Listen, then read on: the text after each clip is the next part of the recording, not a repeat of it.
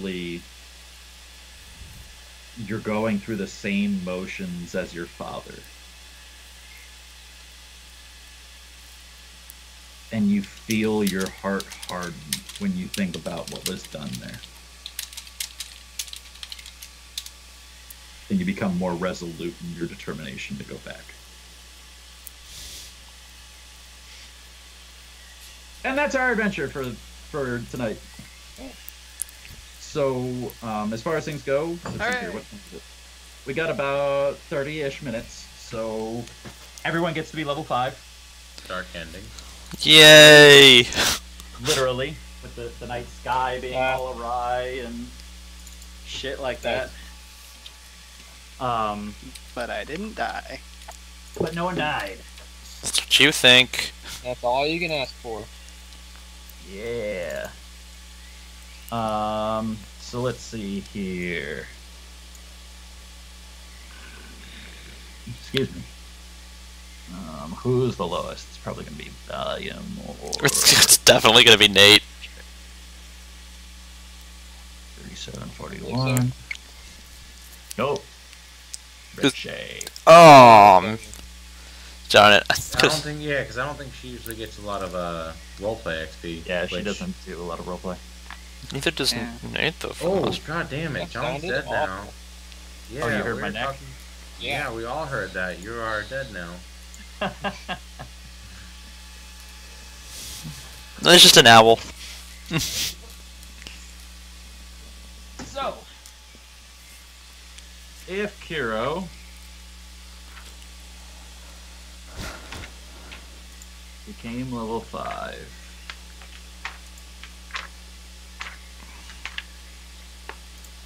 where's that level?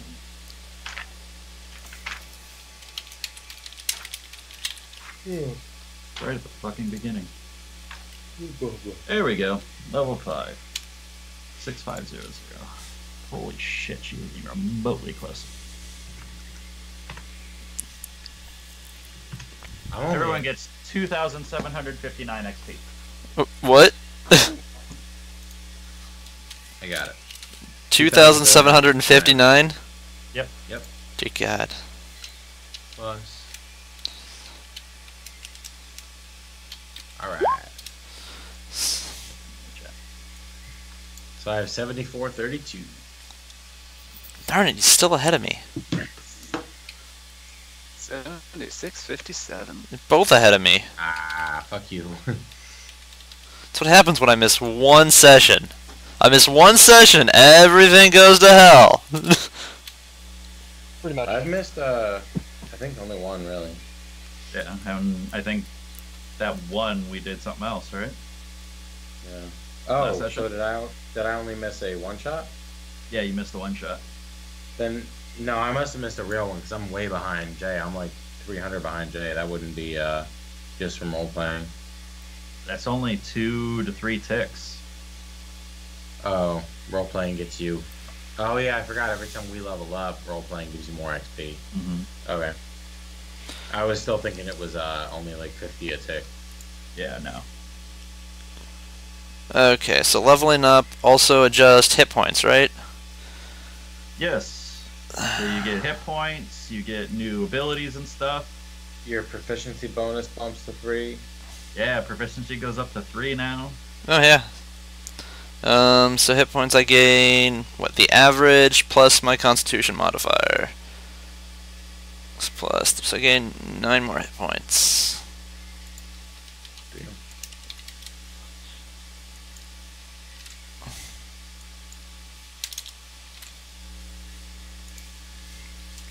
I think I now have as many hit points as Thorgil just had.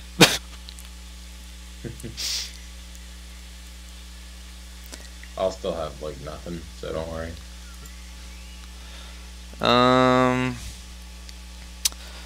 Yeah, because fighter at level 5 gets an extra attack. And that is all. That's pretty good. Oh yeah, it's fantastic. Are you kidding? And that's not even what I'm waiting for. The thing I need is the thing I get at level 7. That's the real one I need. That's pretty good considering we're going to be moving up the ranks faster. Especially because ultimately that means that like Zach can do. Do you have a attack cantrip that's a bonus action, Zach? That's what I need level 7 for! 7. There we go. That's right. So at level 7, you'll be able to attack 3 times in a turn. I mean, no, I can attack 3 times a turn right now, technically, because I have my attack, my extra attack, and my bonus action. Yeah. It's just, I legitimately can just double tap my pistol, and that's about it. Oh. Because Yeah. Or if I'm in melee range, I get, like, 3 slashes, or 2 like, as many bites as I want, pretty much. Well, ideally, yeah. It's fire twice, move, slash or bite in a round, and then basically that optimizes it. But then the problem that Zach runs into is if he wants to do range again, he'd have to extricate himself. So then he's stuck in melee range, doing three attacks a turn. Can Where you get at a level feat 7, he could do ranged attacks with spells too. Well, yeah. Isn't there a feat called like crossbow expert or something where you can do ranged attacks from melee without a? Not for pistols. There's nothing in the book for pistols for extra feats. Yeah, but pistols don't exist, right? So if a feat says crossbow, I feel like it's not too unreasonable. Yeah, but if it said crossbow, then it would just be crossbow. If it said ranged weapons, there would be a case. Because there's still throwing axes, daggers, bows. Well, what I'm saying is that if his pistol javelins. is fire and reload, mechanically it's very similar to a crossbow. Yeah, but it doesn't actually. It's more like a bow, just one-handed. It's like think of it more like a hand crossbow than anything else. It just uses gunpowder instead of a bolt quarrel. What page are feats on? I'm looking for it now. It's like 50 or 76, I think, somewhere around that Feats region. only taken when you get a ability up? Correct. Instead of taking ability feat. up, you can do a feat. But he hasn't technically hit 5 yet, so when he hit the point where he could go back. Yeah, you guys it. can change anything. Basically, basically, you guys have hit level 5. So next week is where everything is solidified. Well, here's the question. I assume you guys want to continue doing D&D, because normally I put it up. We finished our main plot. If you guys wanted to change rule sets and you're like, you know what, John, I love D&D, but I'd like to do something different, that's what we're going to talk about now. Like, are you guys wanting to keep going on with the story to see where some of the other characters' storylines went? Do you want to try something different? I mean, we could do a Cthulhu-oriented universe if you wanted, a horror and mystery. We could do a zombie apocalypse, game. We could do something like that, not Pokemon. Zach? No, I want to keep doing D&D. I like Chaos Gates a lot. I would be happy to go back to that, but I like D&D. Yeah. Because, I mean, the thing that I said is that if we went back to Chaos Gate, I would be want with to a new, put it into yeah. Cypress. So I'm happy with D&D. So easy. It behooves the world building so much easier. I kind of like the Fantasy Age, but just because of the combat stunts. I thought those are really cool. It is a very cool mechanic, but that's the only good thing about that entire fucking system. Yeah, other than that, I would say it was lackluster. But that was really cool. Especially because that campaign was so combat focused. All the trip 6s, all the time. Yeah. Crossbow expert. Being within 5 feet of a hostile creature does not impose disadvantage on ranged attack rolls. There you go. So I should consider that. I didn't think about that. Yeah, so you could totally take that, and then basically you can wield like, a saber or something, and you could basically be a pirate with a pistol in one hand and that's what I've been doing for the most part already. In the other. That's what I've been doing because I don't have a second gun. Yeah. Or you go and you visit Gaznig and you get a second gun. I have 600 gold. That's what I've been like hoarding it for, so I can get a second one. And don't forget to make gunpowder. Well, don't forget, Zach. The other thing is that there are other guns you can get. too. Mhm. Like you don't just have to have a pistol. Yeah, I know. So I know. There's the rifle. There's the flippin'. I think there's a shotgun in there. There's a hand mortar, a one-handed, practically grenade launcher. yeah. Yeah, I know. I've got it. Actually, 249. We gotta learn how to make you gunpowder too. That's my goal. That's why I bought all those glass jars and ball bearings. I plan on making some homemade. explosives. Yeah, I want to make some grenades as soon as we can learn how to make gunpowder. That's funny.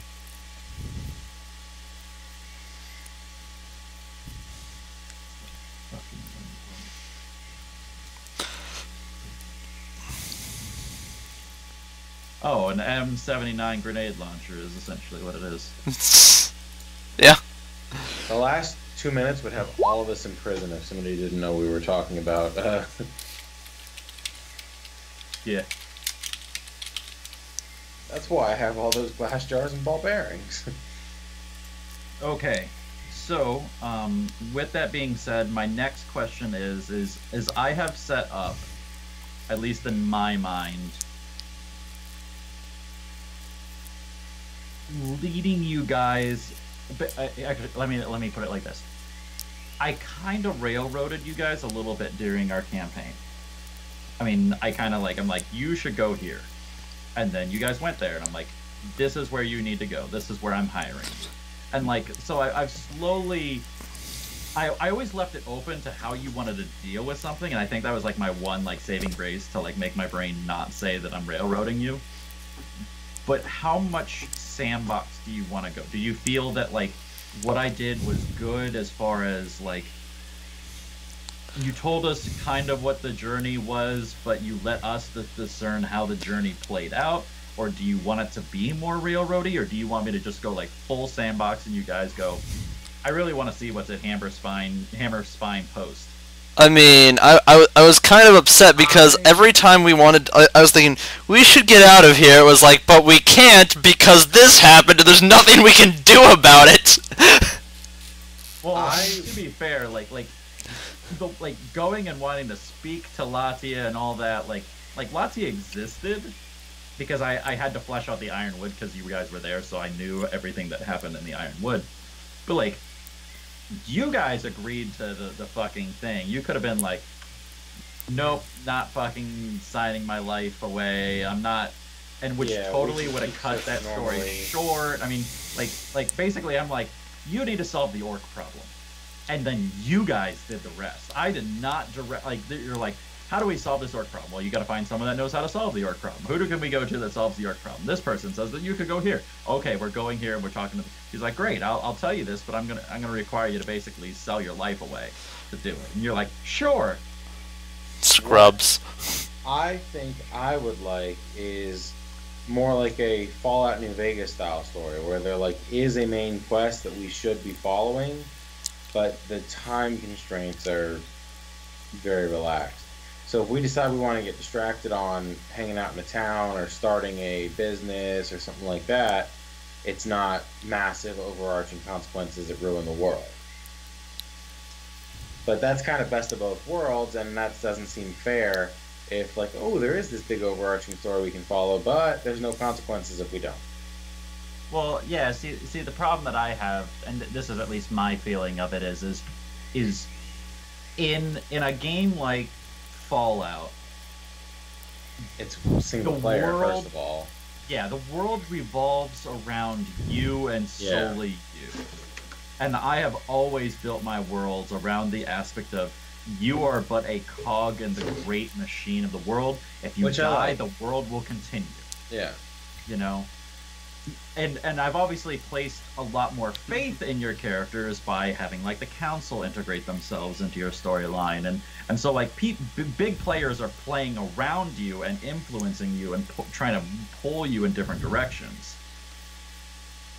But never do I. But I mean, like I really hate to sit there and be like, sure, you know that whole thing about like the dragons coming around in Skyrim.